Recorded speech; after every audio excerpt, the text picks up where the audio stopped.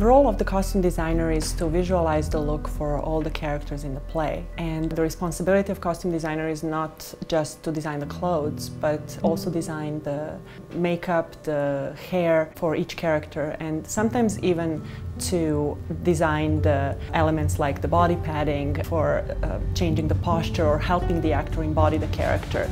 For instance, if the character in the play is really old and walks a certain way, sometimes the costume designer designs padding and such to help the actor embody the posture that's needed. The process of designing involves research, which is really looking at various visual materials that sometimes have nothing to do with the costumes or the clothes. Sometimes, for me, I look at images of landscapes or universe or some works of art that inspire something. And then, of course, the phase of drawing follows, and that is the phase where I really solidify the design. And for me, the development of the actual design elements happens while I'm drawing, while I'm putting it on the paper.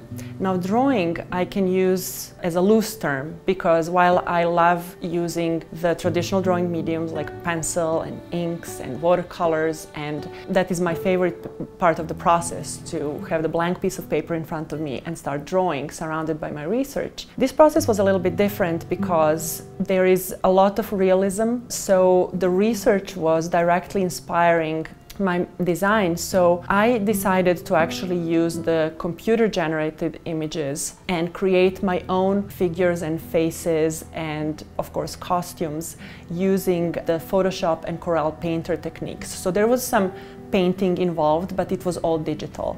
In terms of the Goodman adaptation of 2666, it is a new work, and I think that at this point in the US or even on the world stages, there is nothing like 2666 right now at this moment. The source material, the novel, is truly a masterpiece, and the writing is such that in itself it could prompt various conferences around the world that would discuss the meaning of this novel. It's just so vast.